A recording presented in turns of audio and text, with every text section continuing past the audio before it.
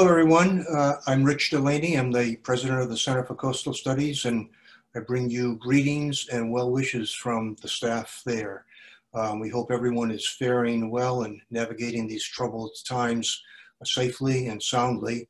I just want to assure you, we at the center are carrying out our responsibility and our work as always, but remotely and safely. Our mission is to conserve and protect the oceans and the coastline, and that's a mission that we never stop thinking about any day of the week, any day of the year. I hope that during the next few weeks, I'll be able to visit with you, perhaps weekly, and bring some news about that wide-ranging activities that we do that extend from protecting water quality to saving endangered species and helping towns prepare for sea level rise, and a whole raft of other issues, all of which are really meant to be solutions to issues and threats that face the coastline. We like to say, in fact, that the work we do or the science we do is science that matters, science that helps bring solutions to problems that we, not only in coastal towns, but throughout the country are facing. But today I'd like to focus particularly on one aspect of that work, and that's our marine debris program, where we work with fishermen to identify gear in the ocean that has been lost or misplaced.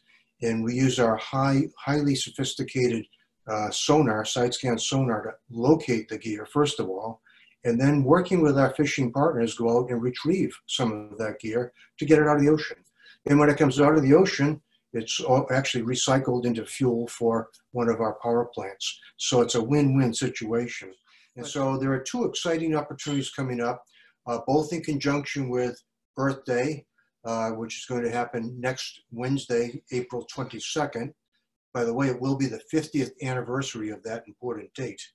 But one very nice opportunity, and we'd invite you all to be part of it, is being put together by our marine debris coordinator named Laura Ludwig, and it's called a virtual actual beach cleanup.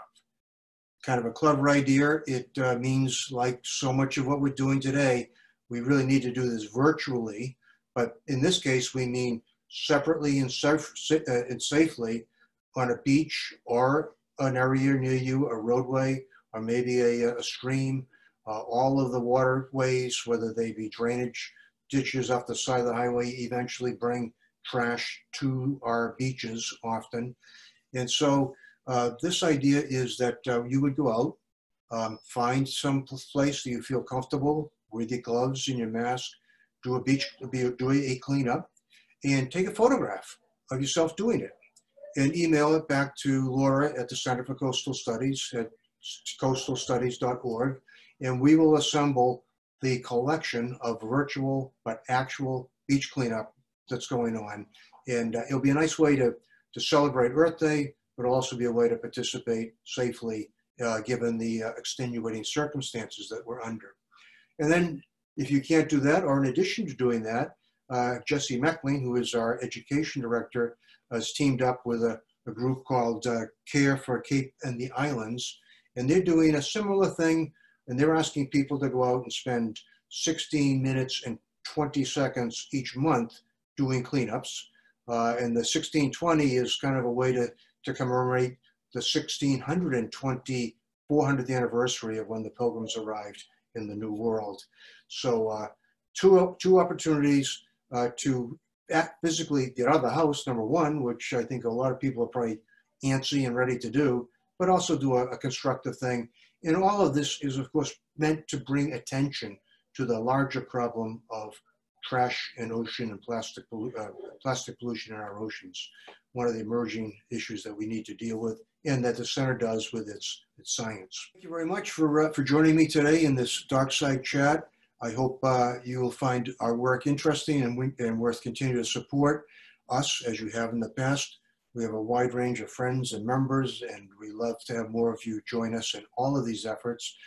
Next week, if you can join me again at the same time, I'd like to share the work that we're doing with our geology department in creating a very creative program called Storm Tide Pathways, an effort to help local towns prepare for the inevitable increased flooding and storm damage that will be coming as sea level rises as a result of climate change.